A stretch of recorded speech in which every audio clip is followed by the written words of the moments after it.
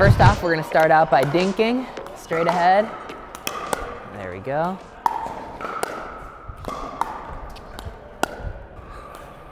Nice.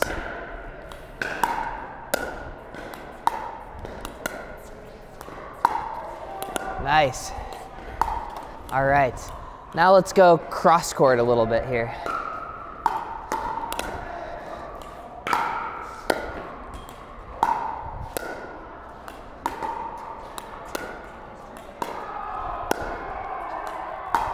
Nice. Oh! All right, you wanna switch to the other way here? Here you go. I got a couple extras.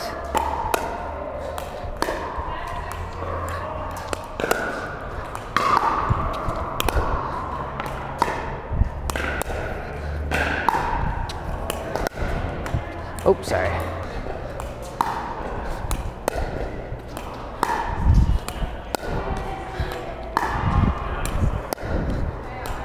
All right. So what I'm noticing is have you ever had a tennis lesson? No? In tennis, they tell you to take a swing and swing over your shoulder, right? Finish your swing. Have you heard that before? It seems like you're kind of doing something similar here in pickleball. Is what I'm seeing when you're dinking is it looks something like this. We're finishing all the way over here, right? Yeah, so your swing is coming all the way across the shoulder like that, right? But really, when we're only trying to hit this ball less than 14 feet, how much energy does it take to actually hit it that soft? Yeah, not a whole lot, right? So really, when I'm hitting, I've got just maybe a couple inches of swing, right? I'm finishing it, when I hit that dink shot, I'm finishing it right here, right? As opposed to everything past this spot is just a little bit of extra motion, right? And when we have extra motion in our swing, it's just gonna be less repeatable. It's not something that we can do as consistently. So what I wanna see you do right now is we're gonna dink again, and I wanna see you do the absolute bare minimum with your paddle. Okay. Do the bare minimum just like I did in high school, okay? Less is more when it comes to pickleball. There you go, nice. Nice and compact. Keep that nice and compact. Don't let that swing get too big. There you go. Let me actually see you pause right after you hit it for a sec. Yeah, let's see it. There you go, that's nice, that's compact.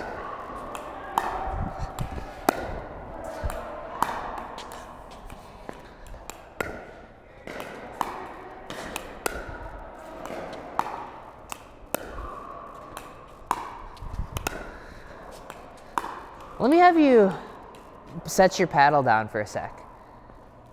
Now with your right hand, I want you to toss me that ball.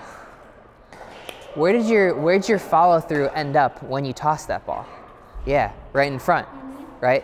It didn't end up coming across, right? So think about this as a more of a push than it is a swing. Yeah, toss me one more time. Yeah, right in there. That should be our swing, is like that small 6-inch sort of movement. Let's try it with the paddle now. It gets a lot harder when we put the paddle in our hand, right? There you go. Keep it a little smaller. There you go, perfect.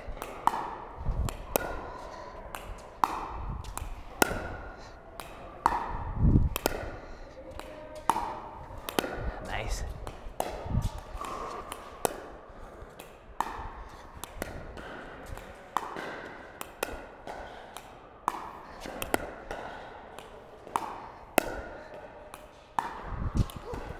So one other thing that I'm noticing with your swing is sometimes when you're dinking, right before you're about to hit, that wrist kind of breaks a little bit, maybe a little bit too loose. And so when we want to be relaxed, but when we have a broken wrist, what happens to my paddle, right? If you push against my paddle here and my wrist is broken, there's not much force behind it, right? So when we have that wrist cocked a little bit, now push against that paddle. There's a lot more resistance to it, right? So when we break that wrist a little bit, we get really vulnerable to miss hits, to flicking our wrist. So we want to try and set that a little bit. So set that wrist, and it should look the same before and after contact, right? So right there, it came down a little bit. It dropped down just a bit. Think about maybe keeping that paddle pointed upwards the whole time.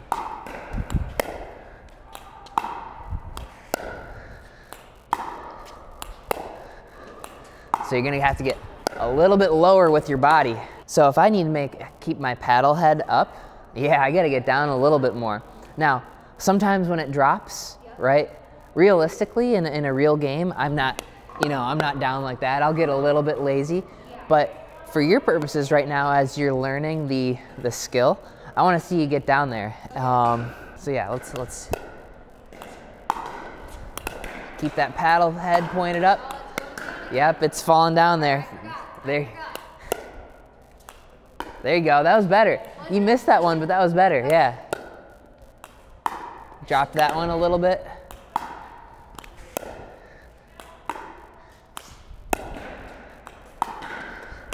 As you're hitting right at the end, you're coming here, and then it drops right before you're about to hit. So can I think of getting under it? Well, that looks good. Let me see you hit it without a ball now, if you don't mind. Like, let me see a couple ghost swings. Like that? Yeah. Okay. What you're doing sometimes, though, and I don't know if you feel this, is right before you're about to hit, you're all good, right at the last second, you come and drop that paddle down. One of the drills that I actually do sometimes with people is I make them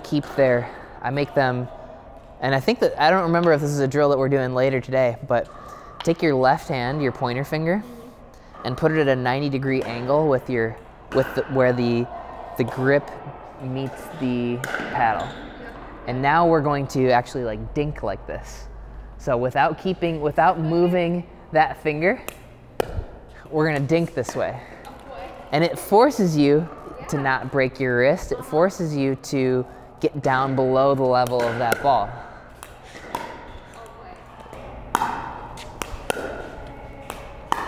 That one drops just a bit.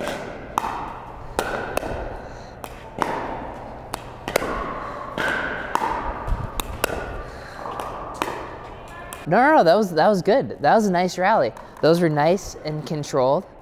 And then what else happened? What I noticed as well is when we kept things compact, first off, you stopped using the wrist quite as much, but then also, you didn't even know this, but you stopped following through across your shoulder. We kept it really tight and compact, which is, like I said, less is more in pickleball. The more repeatable, the simpler we can make this shot, the better. Do I actually dink with another finger on my hand? No, right? But when I'm doing this drill, this is what my shot looks like. And when I'm actually playing pickleball, it looks fundamentally the same.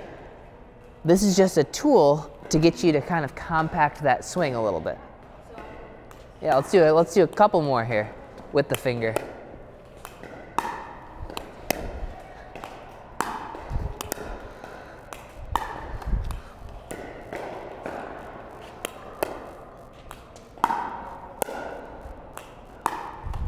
Oh!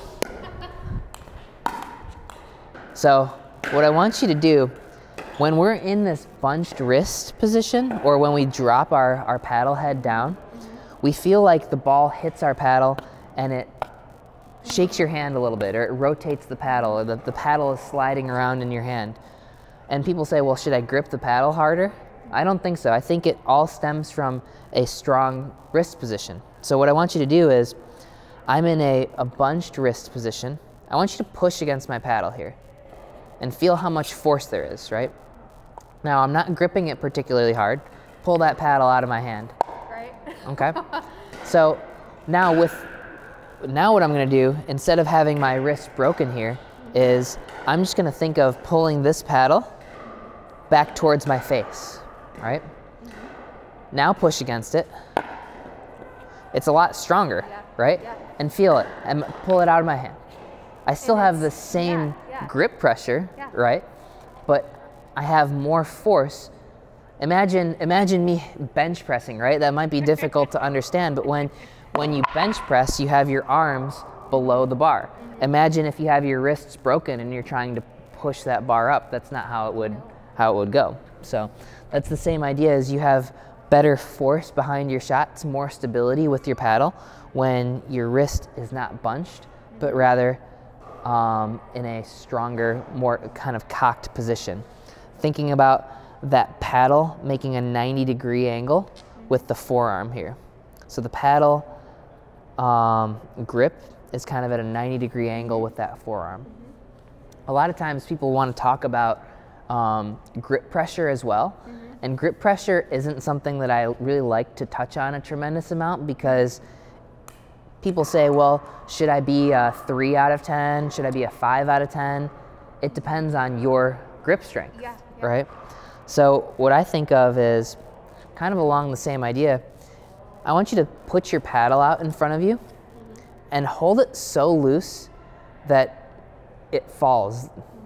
Now I want you to start pulling it back towards you. And now I want you to start gripping it only with your, I want you to start pulling it back towards you by tightening your grip, okay? And now tighten to the point where your forearm muscles start to activate. So we want a grip that is not so loose that it's falling down. We should have our grip tight enough where that paddle starts to come back towards us, but not so tight where my forearm muscles start to activate. That's kind of the key, and that's a different number for everybody, right? That might be a 4 out of 10 grip strength for me. That might be, you know, 10. A 2 out of 10 for you, or a 10 out of 10 for somebody else. What you said earlier is you want to have that relaxed swing. You do, but you also need to have a little bit of tension in that grip. Now try and keep things nice and compact. Nice. Keep that paddle up a little bit. Lift that ball up and over. Lift it. There you go. Give it a little bit more arc. Perfect. A little bit more height. That's all right.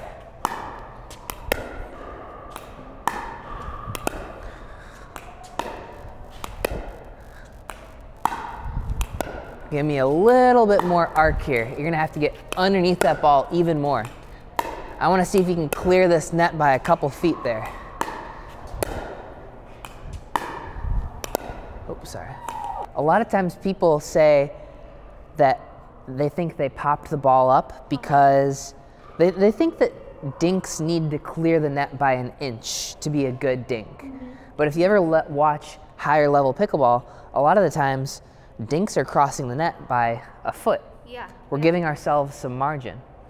Pop-ups are not caused by people say, oh, my paddle angle was too open, or maybe I swung too low to high. Pop-ups aren't caused by our paddle angle or our swing trajectory. They're caused by too much power. They're caused by too much distance, right?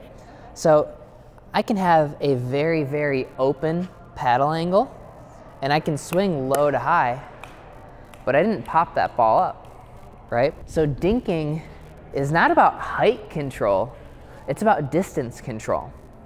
So I want you to actually work on giving yourself a little bit more arc and trying to drop that ball a little shorter.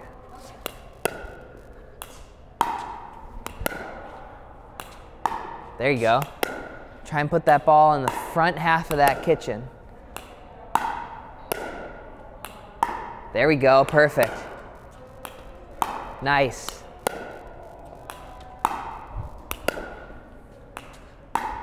Perfect.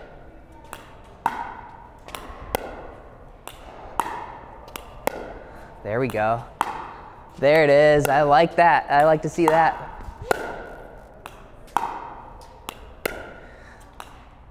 Nice.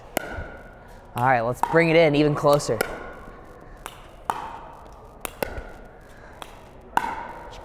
Come on in, come into the kitchen.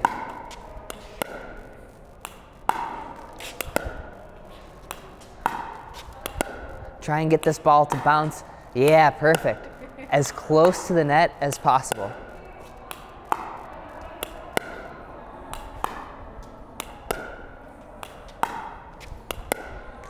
Nice. So now, do you feel how before you were swinging on kind of a flat trajectory, right?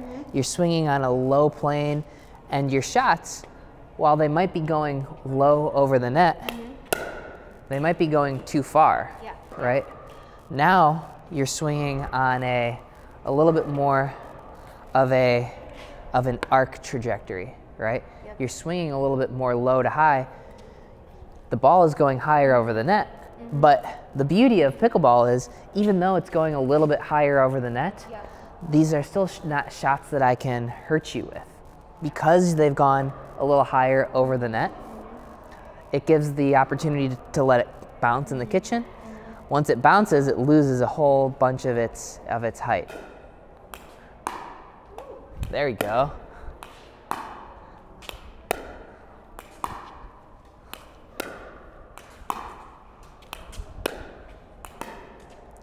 And the nice part is, once you have this fundamental down, then you can start to add a little bit more push. You can start to flatten that out a little bit more.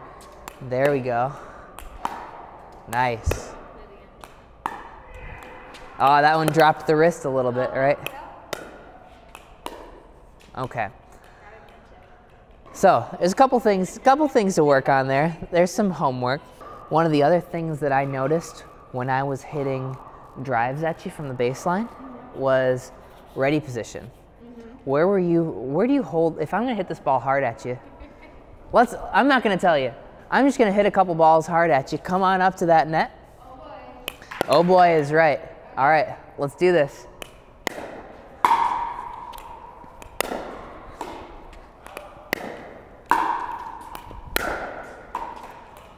Here you go.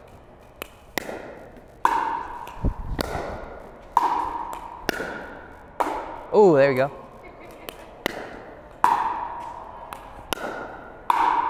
Nice. Oh, sorry.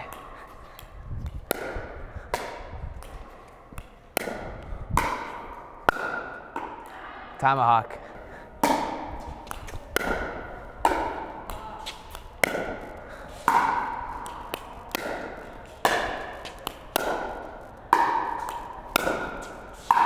There we go. All right. So one of the things that's happening is you're actually in a pretty good, solid ready position over here.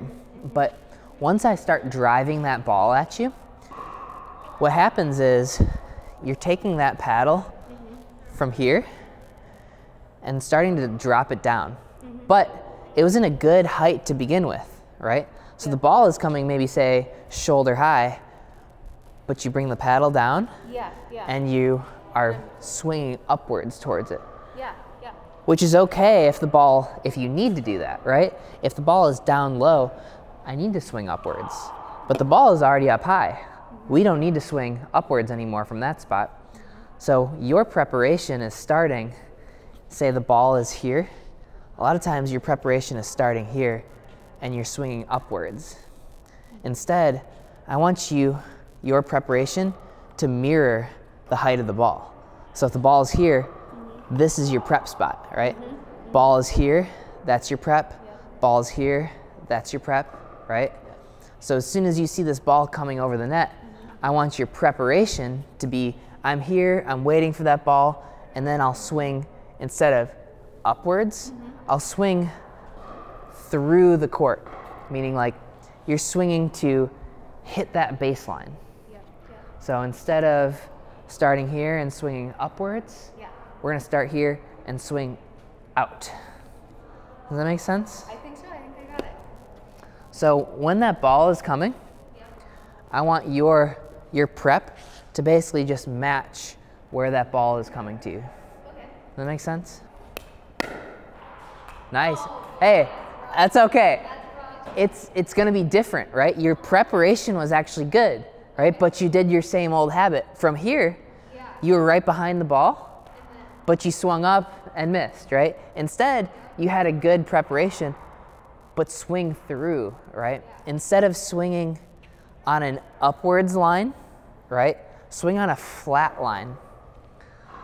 The nice part about that is if we mistime things a little bit, like say we're a little bit late and you're swinging on a flat path, you're still gonna meet the ball in the right spot. If you're a little early, you're gonna meet the ball in the right spot. But if you're just barely catching the ball and your timing is off just a little bit, then you're going to probably mishit it, or miss it or something. So when we swing on a flat kind of linear plane, then we tend to make the best contact. It tends to be the most repeatable. So try and mirror that ball and swing outwards. Nice. Perfect. Nice, I like it. I don't care if you miss right now. You're working on that. Uh-oh. Nice. All right. Here's a high one for you. There we go. I think you're hitting to me a little bit better than you were before. I think you do have a little bit more control than before. And that's kind of what I expect. But it takes time on your own too.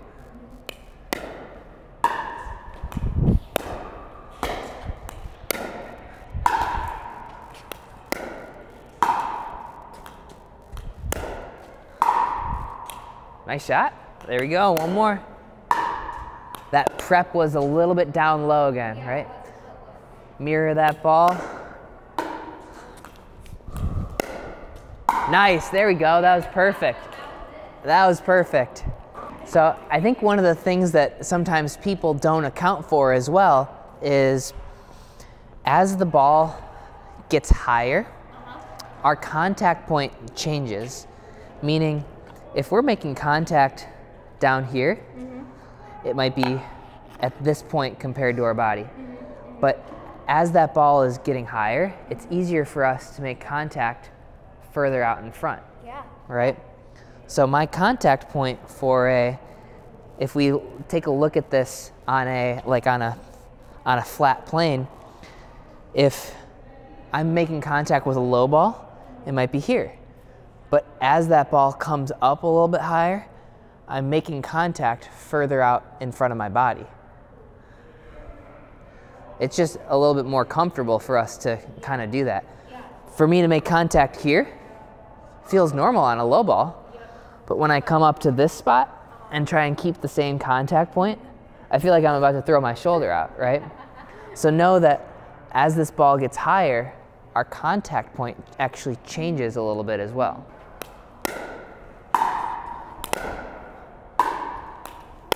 A little more out in front, there you go. Nice. Hey, there we go. That was a good swing. Sorry.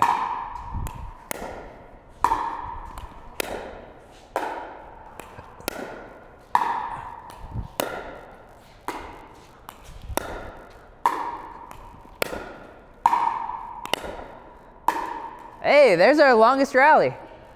Love it. Let me see a couple of overheads. I'll feed you a few.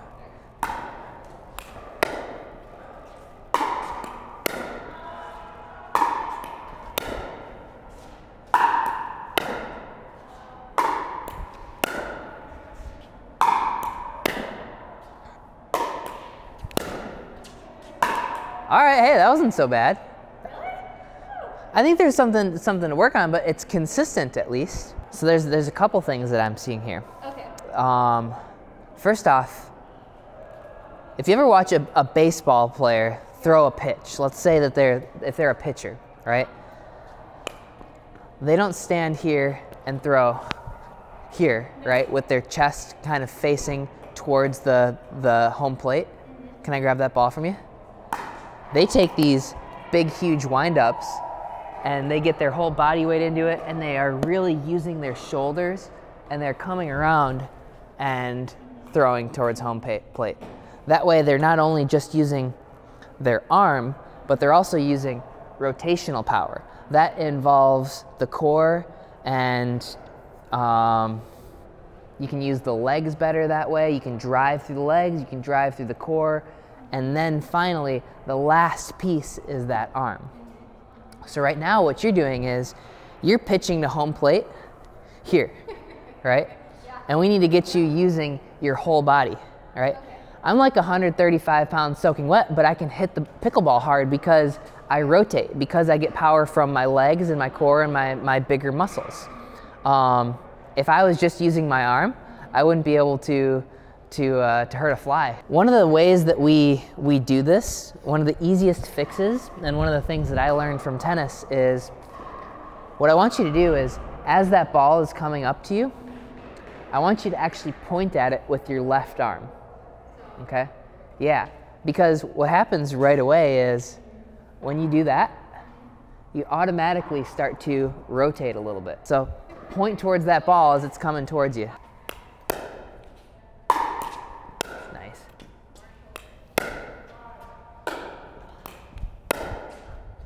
Point, point.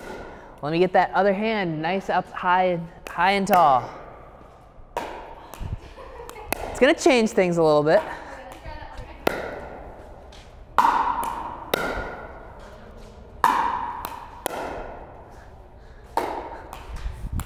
All right, think about your turning, right?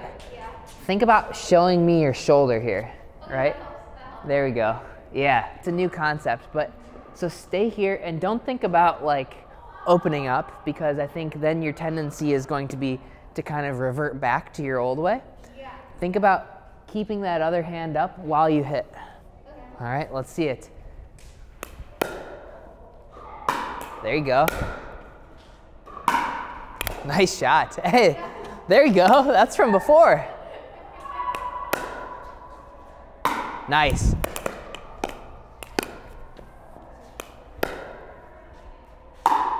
Nice. A little more shoulder turn there. I like it. You're turning, but you're letting that ball come kind of down towards the armpit, which I'm screwing around with your timing and stuff. It's normal for things to, you try and fix one thing, but then something else kind of compensates, right? And so what's happening is now you're letting that ball sort of come down a little bit too much. Still think about trying to reach up and get it near the top of your reach. And push it down? I'd say think about not hitting it downwards, but think about hitting it through the court. Just show me that shoulder and try and reach up and hit it towards the top of near the top of your reach. There you go. Get that shoulder turned. There you go. There you go. Nice. That had some pop to it. Let me see if you can let me have you start prepped up. And you see where my elbow is compared to yours, right? When you're starting to hit these overheads, you're down in here, Yeah, I am. right? Mm-hmm. When I'm starting to hit these overheads, my elbow's raised a little bit. Totally different. Yeah. So now I don't have quite as long of a way to go as if I was starting here, right? It's tougher to time when I'm starting from all the way down here and I gotta come up. Yeah. But if I'm starting here, it's a little bit more compact. So maybe don't worry about the other stuff that I said now, just try and think about starting that elbow up higher. All right, let me see you just start in that prep position. Turned, arm up there, elbow up a little higher. Think about maybe elbow is at around shoulder height there. Yeah, there you go. Yeah, I like that. That works. Start it out. Perfect. Nice. Perfect. Uh-oh. We'll take it. One more. One more, one more. Nice. Uh-oh. So, what happened on that one? Do you know? I think what happened was, not that you tried to get it low, I think that might have been a consequence of when I see this other hand come down, when we start to open up or bring this other hand down, then we also bring our head down and we either hit the top of our paddle, if we hit our paddle at all, right? So this off arm actually plays a really, really important part. If our arm comes down, our chest collapses, our head comes down, and we don't get the same sort of power, the same sort of consistency. So when we are hitting these overheads, we want to have our chest pointed up towards the ball, keep that hand up there until after we hit. So I think what happened was, on that one in particular, this hand came down, everything else followed with it. Yep. Keep it together. Keep it together, Kaylee. Keep it together. Nice. A one-shot wonder. That elbow came down just a bit. Keep that up. There you go. Nice. Two more. I keep saying two more. Get that prep up there. Nice. Nice.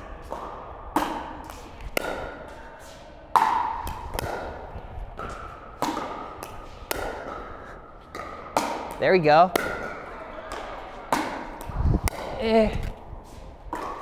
That did not look, that looks kind of painful off the finger. But the big key to overheads is, I'd say if I had to simplify this, two big keys. First is a nice early preparation. As soon as you see that ball go up, get to your, they call this like trophy position, right? Okay. As soon as you see that ball up, get into position. And second, and most important, is this offhand plays a huge and important role in a successful overhead. Make sure if this hand goes, everything goes. After you make contact, just let that arm go wherever is comfortable. I wasn't noticing anything with your follow through in particular. If you feel like you're stopping, it's gonna, really the biggest thing is it's probably going to hurt you long term, meaning like it's just a lot of stress on your body, on your shoulder and on your forearm to try and stop a hard swing as opposed to letting it go. Two more, yeah, you want two more? All right, two more. If you insist, Kaylee, if you insist. Two more. Trophy position. Oh, there it is. All right, you only get one more. Nice. All right. Make sure to check out the APP Academy if you'd like to learn from me in person, or ZaneNavratil Pickleball.com to see my teaching schedule.